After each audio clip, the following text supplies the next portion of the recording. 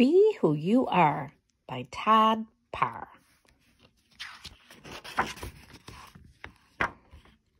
Be Who You Are. I always like his books because they're so colorful.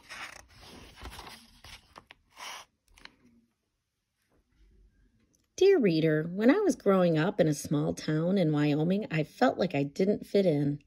The other kids were interested in sports, but I wasn't.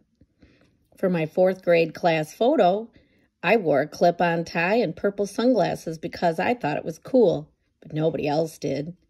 It was hard for me to learn to read and follow along in class, so I was always trying to figure out how to fit in and be like everyone else.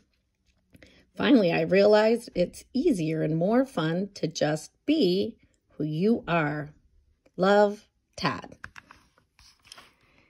Be who you are. Be old. Be young. Be a different color. Wear everything you need to be you. Speak your language. Hello. Hola.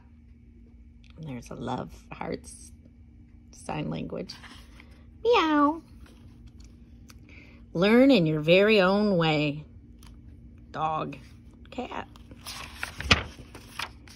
Be proud of where you're from. Be your own family.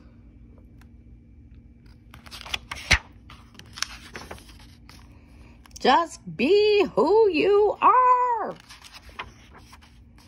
Be silly. Be brave. Dance. Learn. Play. Discover. Read. Share your feelings. Happy, mad, sad, silly, scared, proud. Just be who you are. Try new things. Eat tacos. Oh, look at, there's a little joke there. The pigeons are looking at a hot dog. Pizza. Noodles. Be confident.